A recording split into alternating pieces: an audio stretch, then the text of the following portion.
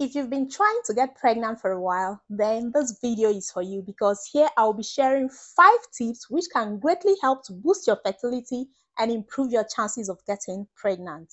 Now, are you aware that just adjusting the way you eat, having some knowledge about your menstrual cycle, and also changing your mindset could just be what you need to help improve your fertility? Well, these are just a few of what we'll be talking about in this video. If this sounds interesting, please stay tuned. If you're seeing me for the first time, my name is Peace Chueze. I'm a registered nurse and midwife, and I currently practice with NHS in England. If you enjoy this kind of content, please give me a like as you watch and subscribe to my channel because here we talk about fertility, women's health, and everything health. So let's get started.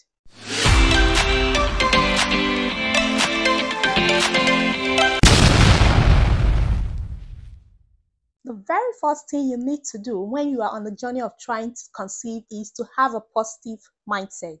Now, I will say change your mindset. A lot of women who are trying to conceive find themselves having this negative thinking that they can never be pregnant, probably because of what they've heard from their friends, what they've read from books, watched from videos like this, or even what their doctor might have told them.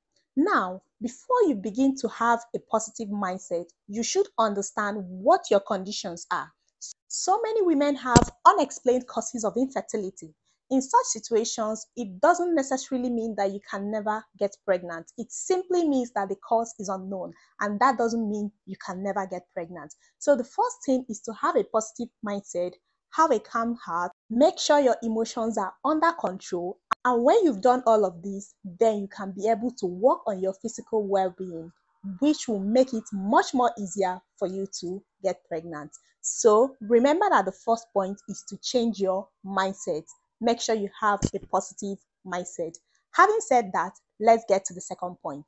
The second thing you need to do in order to boost your fertility is to make sure that if you have any medical condition, any underlying medical condition like high blood pressure, diabetes, or thyroid problems, make sure that these conditions are under control before you begin to try to conceive. This is very important because it is expected that if you have certain medical conditions, just like the one I've just mentioned, they should be under control even before you get pregnant. This is not just for fertility reasons, but for the safety and well-being of the pregnancy. For instance, if you've got diabetes, in fact, unfortunately, a lot of people have diabetes without even knowing. And that is the reason you must have to make a prenatal appointment, especially if you've been trying to conceive and it seems like it's not coming. It's important you make that appointment to make sure that you're screened for all of this. For instance, if you've got diabetes or your partner have got diabetes, do you know that diabetes can impact on sperm quality? Now, assuming that as a woman you are fine and it is your partner that has this diabetes, you could be so stressed doing one or two things, doing this, doing that, and at the end of the day, you get so stressed. So it is very important that you screen yourself properly and make sure that you don't have any medical condition that could be impacting on your fertility. And if for any reason you have any of these, make sure that they are properly controlled before you begin trying to conceive.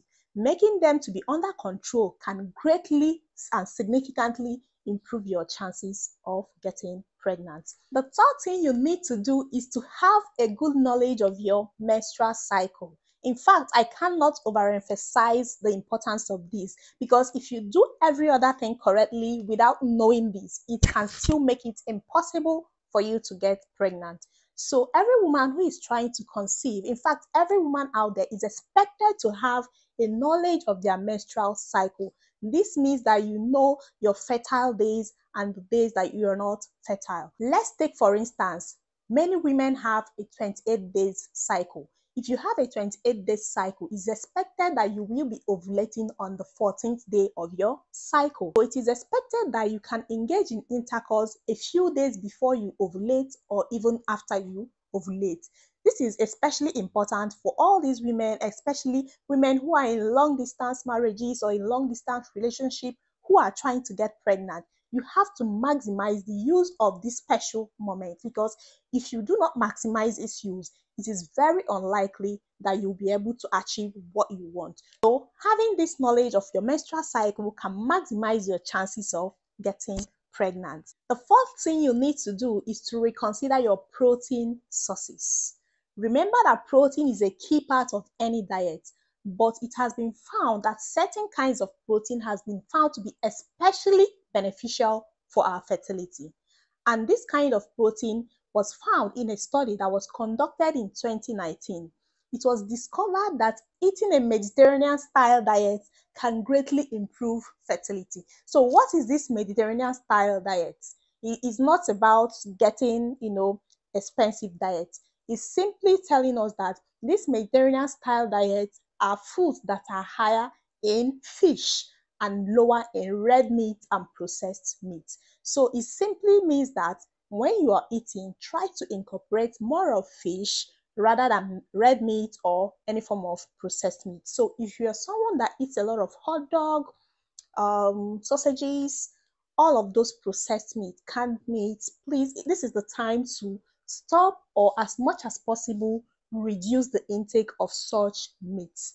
In fact, it's better for you to invest more in buying fish. In addition, these Mediterranean style diets are very rich in antioxidants and omega-3 fatty acids. So when we talk about eating here, we are talking about specific protein sources, which I've talked about, eating more of fish than red meat or processed meat, and then eating foods that are very high in antioxidants. So when we talk about foods that are high in antioxidants, we are talking about various fruits, vegetables, which are very common in every part of the world, and then eating foods that are high in omega-3 fatty acids. So this is what this 2019 study found out, that it greatly improves fertility in women. And there's more reason to continue adding more fish to your diet, because another study conducted in 2018 found out that eating more fish was linked to having higher rates of live births,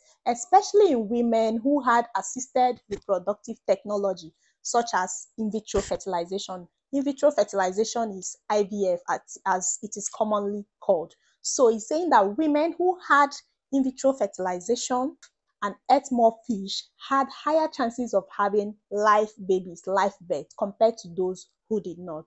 So that is a science-based research, and I believe that is something that can really help women to boost their fertility and improve their chances of getting pregnant. The final point is particularly going to be helpful for women who have PCOS. PCOS simply means polycystic ovarian syndrome. So the final point is eating a bigger diet in the morning and eating less in the evening. Now, it has been found that eating more in the morning helps to manage the symptoms that are associated with polycystic ovarian syndrome. So what this simply means is that you should eat a larger portion of your meals as breakfast and eat lesser portion as your dinner. This helps to manage the symptoms of polycystic ovarian syndrome. However, when choosing this breakfast, make sure you go for breakfast with lower calories. When I say eating, bigger breakfast, that doesn't mean you eat a very big bowl of rice or you eat a very big bowl of fufu or semo, depending on whatever you eat.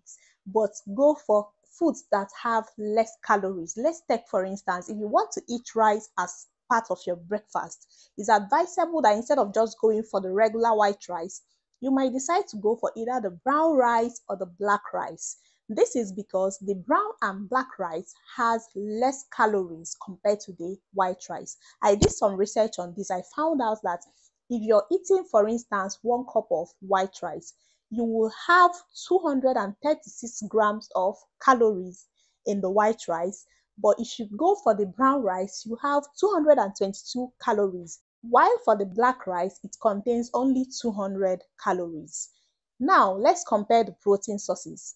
For the white rice, you have 3.5 grams of protein in 1 cup of white rice. Then for the brown rice, you have 4.5 grams of protein, but for the black rice, you have 6 grams of protein.